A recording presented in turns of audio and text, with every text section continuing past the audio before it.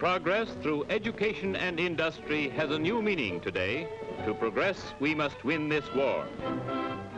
To win this war, we must have machines and the brains to direct these instruments of warfare. We need the trained minds of millions of specialists. Our American colleges and universities are responding to the call for trained manpower. Education is speeded up. Courses are being geared for war.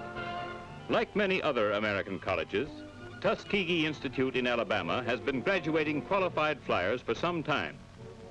The United States Army Air Forces stationed at Tuskegee's fields hold classes on the campus to teach the fundamentals of ground school. Tuskegee shops prepare students for jobs in aviation plants. The work of Dr. Carver is well known. While at Tuskegee, he has contributed much to the science of nutrition and is now using his talents and his knowledge in the war effort. Other Tuskegee scientists are also working to improve diets at home. Using an improved process, these scientists get more alcohol from the plentiful sweet potato than ever before. Many courses, like this automotive maintenance class, are given to women who learn to fill jobs vacated by men gone to war. Prairie View, one of the state colleges of Texas, is designing courses to supply trained men and women to the increasingly technical fields of industrial and military service. In the agriculture department, students study the operation and maintenance of farm equipment. Methods of increasing important farm products and the study of animal husbandry are part of this program. A forging class learns how to make machine parts and tools, so difficult to get in wartime. Many will get jobs in war plants. Well-equipped machine shops in the mechanical department teach these young men how to make the materials so vital in our war effort today. The demand for trained specialists is increasing. Jobs are opening in all parts of the country, and these college departments help to meet the shortage of manpower. Colleges everywhere are adding new courses for war training and are putting new emphasis on old ones. For example, here at Howard University, located in Washington, D.C., this class in mechanical designing trains men and women for jobs in the plants that make our tanks, guns, and machines. This meteorology class teaches future flyers celestial navigation, the science that guides our planes to their objectives and safely home again. Many laboratories are now specializing on war materials, and classes like this teach students the chemistry of powder and explosives to train them for positions in munition plants. Testing machines try the explosive force of new powders. Howard University Medical School has speeded up training to furnish doctors and nurses for the fighting forces. One of the country's leading authorities on blood plasma shows students how to determine the gravity of plasma to be used in the war zones. In the College of Liberal Arts, this class studies the economics of war. Many graduates fill jobs in the accounting departments of war plants and government agencies. Hampton Institute, located on the banks of Hampton Roads, Virginia, is practically on a 24-hour basis, training hundreds of war workers. The president's home was an old plantation house.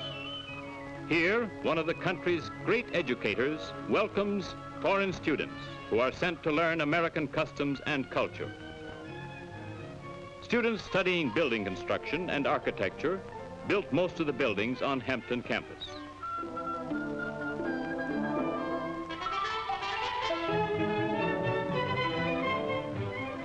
One of the special war courses is in radio operation and construction. Here, students learn to operate communication centers and thus prepare for specialized duties with the armed forces. Hampton's war program is more than that of trades. Here, a class in chemistry assists an instructor who is doing much research in the development of new war material. Science students are preparing themselves as laboratory technicians and work on special studies for the United States Public Health Service. This student is testing for bacteria in food caused by handling. Because of the urgent demand for trained nurses, Hampton is cooperating with nearby hospitals by providing classroom and laboratory training. Several graduates of ground school classes like this are now flying with the United States Army Air Force Pursuit Squadron at Tuskegee. Others are serving as instructors in other college airfields. While turning out war materials on contract, these students are training to take their places with the nation's skilled mechanics. Step-up courses are offered to men already in war industries, as well as to students, to meet the demand for skilled workers at the nearby shipyards, where more ships than ever before are sent down the ways. Hampton's Agriculture Department has added a course in farm management for women. These girls are planting corn on the college farm as they learn to operate farm equipment. At the student-built dairy farm, girls watch an expert milk a cow. One of the most significant fields of the war program is the study and work in nutrition. Much research has been done with the use of soybeans as a substitute for meat and milk, so important at present when we're conserving these foods for war purposes. Since the war began, many radio programs have been sent over Hampton Station giving the results of research, ways to improve diets, to raise better crops, and how to do our part to win the war are broadcast to thousands of families within reach of this station. Students take a course in surveying and topography to aid them in Army training. The Institute Regiment has been in existence since 1868, when Hampton was founded.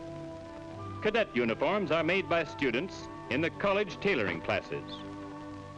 Many of Hampton's facilities are now being used by the armed forces. Selected men throughout the country are sent for training as Army motor mechanics. After the 3-month course, these men are usually sent back to their posts in charge of repair crews. Army trucks from nearby camps are soon put in order. The first class in specialized training is now given in Hampton's engineering department for hundreds of men in the United States Navy.